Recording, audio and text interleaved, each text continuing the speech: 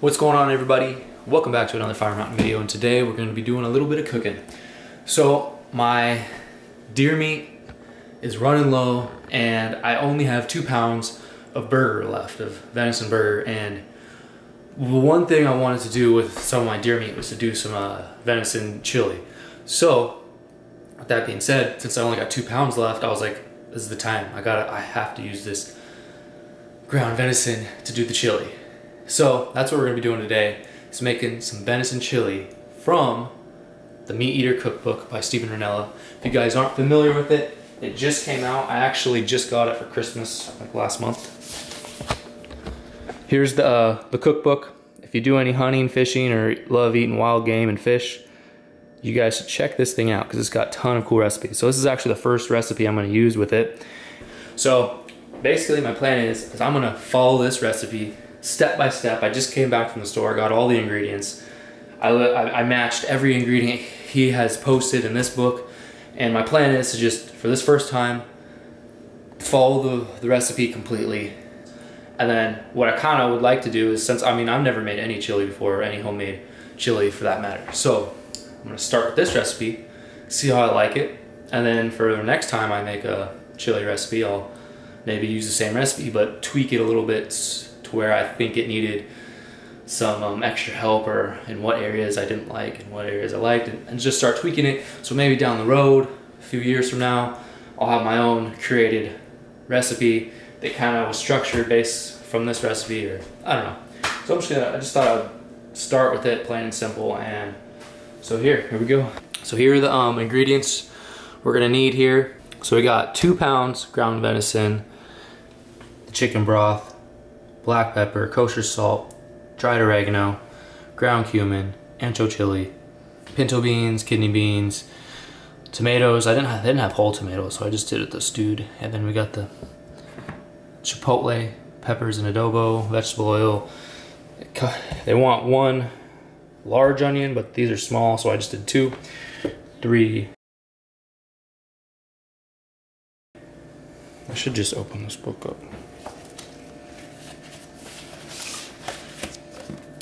So this is what we're working with.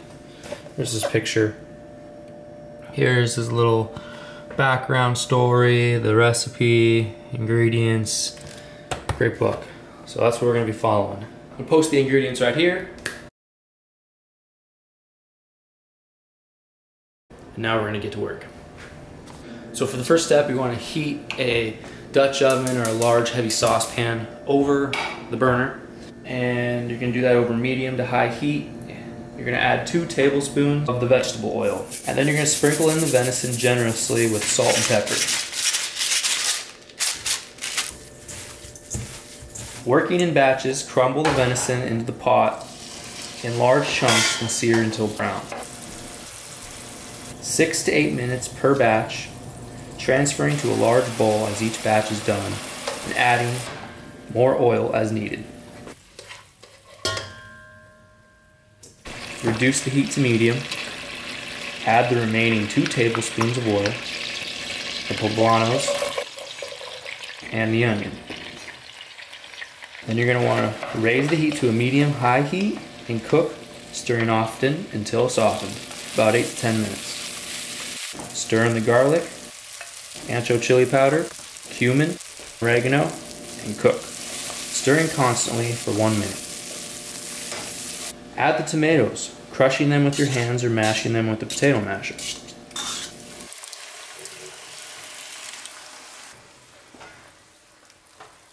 Then add the chipotles, half of the beans, the stock, and the venison with any juices that have accumulated in the bowl. Stir to combine, then bring to a simmer.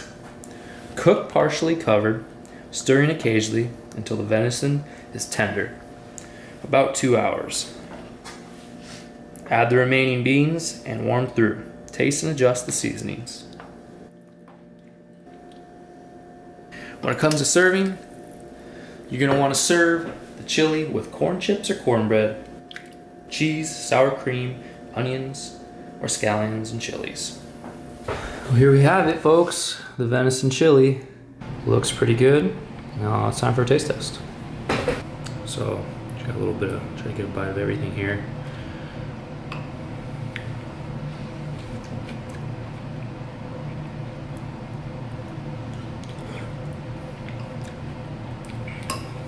Holy smokes.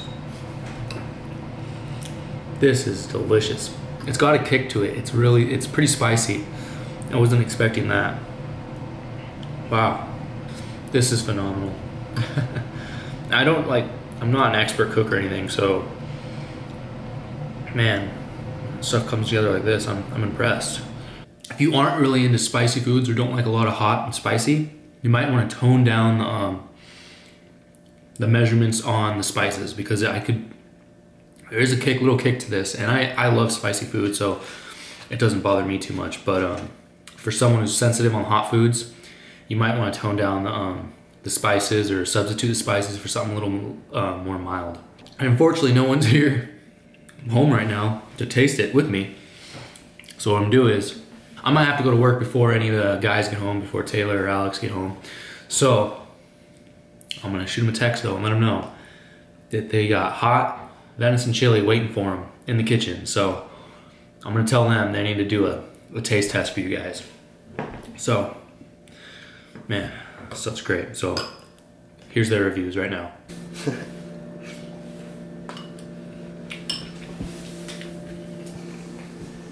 That's some good stuff right there. It's got some nice cake to it. I like it. Dude, it does. I was not expecting that. Yeah, that's like what hit my throat first too, like before the meat. So it was like, kind of just punched my gullet for a second. But that's some good stuff. Wow, yeah, the meat's so good, dude. Oh, is that Brian? Oh, what's up, dude? What's up, boy? We eat some venison? Yeah. How you doing, man? Good to see you. We could just walked in.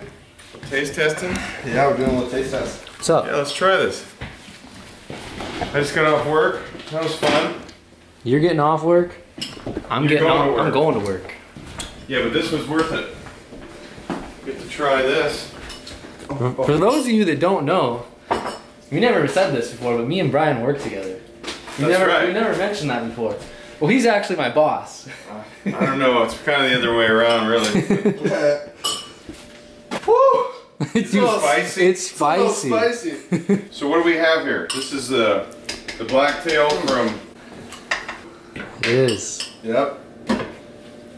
I did the recipe from Renella's new cookbook, ingredient for ingredient. Yeah, so putting the cheese in there made it a little less spicy. yeah, it has a good kick to it. I wasn't expecting the kick. What is the kick in here? I don't know. There's like a few different chilies, chili powders. Oh, come on. Not Ghost. Carolina Reapers. Yeah, the Carolina Reaper. If you haven't seen that video, you got to check out, what is it, Chili Kraus? I showed you, I think. Maybe. There's this one guy who slams like 5 of those and then slams a thing of Fireball. Have you seen that? He's no longer with us, right? Yeah, he might not be. Things, and it's really good. Now that's a nice. That's when you know it's nice good. Meal. You know you gotta eat everything, man. All right, here we go. Oh. Taste test. Drum roll.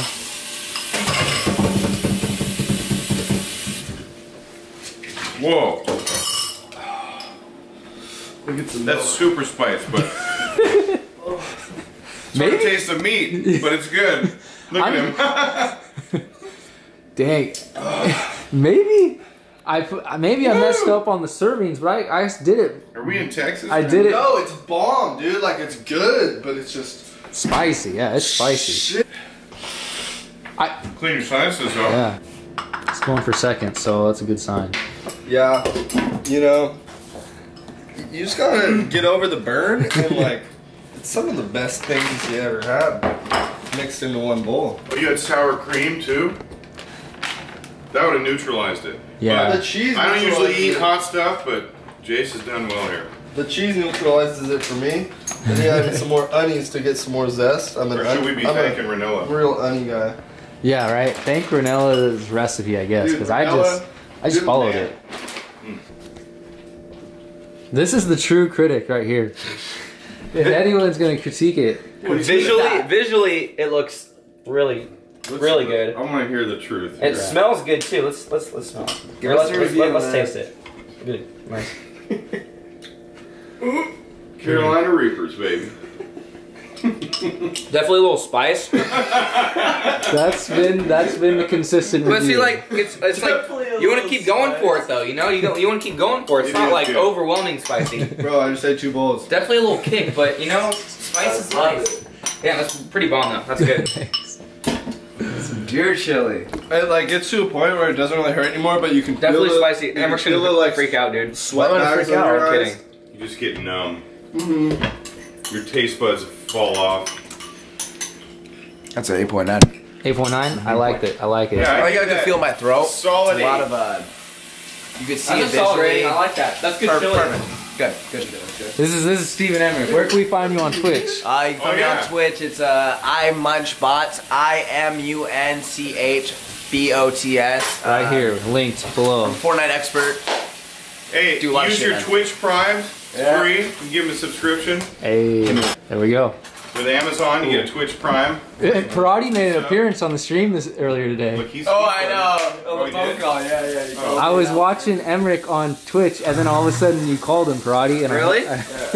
I heard you guys talking on the phone. That was pretty funny. I'm just gonna do this. Oh, I'm about lottery. Hey.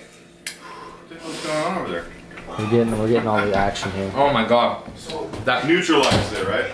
It's like a little fire extinguisher on it. that sour cream. Well, anyways, as you can see, got my sister. everybody liked it, but it was a little spicy, so maybe tone down the spices next time. But thank you guys for watching. Hope you guys enjoyed this recipe. If you guys want to see other recipes, comment down below. Let me know what you guys want to see. And if you want to check out that Stephen Ranella MeatEater cookbook, I'll link that down below as well. All right, thank you guys. Peace.